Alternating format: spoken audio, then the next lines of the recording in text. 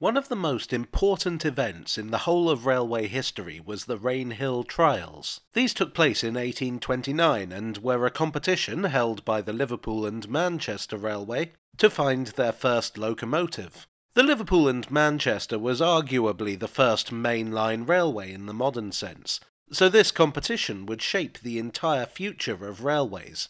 The winner, famously, was the Rocket, built by the father and son team of George and Robert Stephenson. But there were 5 entrants, and today I'd like to talk about the rank outsider, the long shot, the locomotive that wasn't even powered by steam. Cycloped. When the Liverpool and Manchester Railway announced their competition, they were looking for a steam engine. The first successful steam locomotive had been built by Richard Trevithick in 1804, and since then the technology had evolved. It was clear that it was more than a novelty. Locomotives could haul many times what a horse could.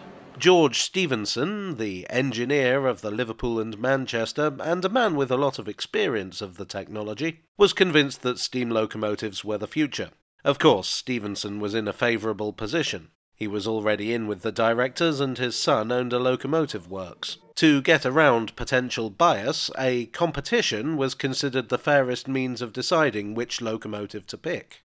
So the rules of the Rainhill Trials were written with steam in mind. They specified weights that accounted for fuel, water, and a tender carriage, for instance. But there was no rule that said that entrants had to be powered by steam, and so enter Thomas Brandreth. Actually, Brandreth, like Stephenson, already had an association with the Liverpool and Manchester Railway, being a former director. He had also been involved with the Stockton and Darlington Railway. While he was a barrister rather than an engineer, he was not without experience, and he was an advocate for horsepower on railways.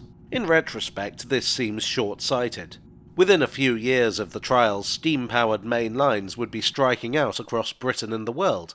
But at the time, the majority of goods on the primitive railways of the day were hauled by horses. Even the Stockton and Darlington, famous for its early adoption of steam, was primarily horse-powered.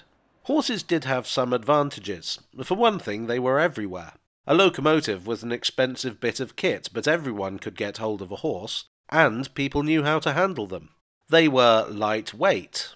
Early locomotives were very hard on the rails. And they didn't explode, which was more than you could say for a lot of steam engines. Actually, one of the driving forces behind the development of locomotives was the shortage of horses and fodder brought about by the Napoleonic Wars. Since Napoleon had literally met his Waterloo, this was no longer a problem. Brandreth was a fan. In fact, he'd already invented something known as a dandy cart, which was basically a railway wagon that carried horses. The idea being that your horse pulls the train uphill, then rides back down in the dandy cart. When I say he invented it, it seems that the idea was suggested by Stephenson. And when it comes down to it, put a horse in a wagon is not the most complex of devices. Regardless of all that, Brandreth set to work on his invention. Now, Cycloped doesn't seem to have been taken all that seriously either by its contemporaries or by subsequent historians, and as a result there's a certain amount about it that's unclear. What we know is that it weighed approximately 3 tons and was powered by a treadmill, with power transmitted to the 4 wheels via gears. Gearing, incidentally, was something that none of the other entrants had.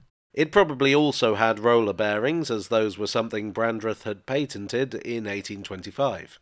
The big mystery is how many horses there were.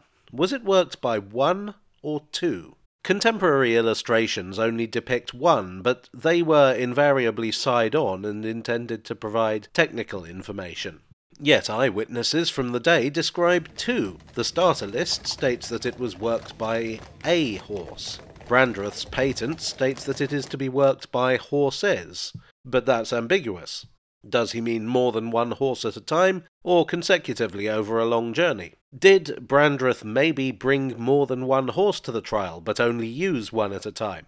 Subsequent depictions tend to portray it with 1, but those are based on the aforementioned contemporary illustrations. Most of the recent works I've read on the subject suggest that it was 2, so that's what I'm going with. The treadmill was at a very slight angle, so if the horse stopped it would be propelled backwards under its own weight. Therefore it would have to keep walking until stopped. The contemporary author, Elijah Galloway, describes the frame surrounding the horses as being too small for them, and the whole thing as being rather crude. Brandreth was confident and expected Cycloped to reach 15 miles per hour. In the event it managed 5. According to the Liverpool Courier, and I quote, "The machine was exhibited as an exercise. About 50 persons clung about the wagons, giving a gross weight with the machine of about 5 tons. They finished by noting that this could scarcely be called a fair trial of the ingenious inventor's machine, nor was it considered as such by the judges. Regardless, the minimum speed stipulated in the competition rules was 10 miles per hour. It didn't look good. On the second day of the trial, Cycloped was invited to give a second demonstration. I suspect that this was less because the judges had faith in the machine, and more because there wasn't much else to exhibit. Of the 4 other entrants, Sans-Pareil was leaking badly, Novelty's bellows had burst, and Perseverance just didn't work at all. The only steam engine actually operable was Rocket. I'm sure it didn't do much for allegations of favouritism that the only engines on show were the one built by the line's engineer and the one built by a former director that hadn't even met the criteria. Unfortunately for Brandreth, his success would be short-lived. The Times mentioned, in passing, that one of the horses fell through the treadmill. Apparently the horse was fine, but Cycloped was not. All concerned decided to call it a day, and that was the end of the short career of Cycloped. While there were subsequent experiments in horse-powered locomotives, they simply couldn't hold a candle to steam, particularly in the wake of the advanced Rocket. I always feel a little sorry for Cycloped. It never seems to have been taken seriously. It was always going to be a dead end. Rocket was the clear winner by a long chalk, and there was no way that horse-powered locomotives would have been able to cope with the long distances and high speeds demanded of the railways of even a decade later. At best, it was an also-ran. Well, I hope you enjoyed today's video. I must apologise for my voice today. I'm recovering from a cold, so I may sound a little hoarse. If you did enjoy this video, please do leave a like and consider subscribing for more, if that takes your fancy.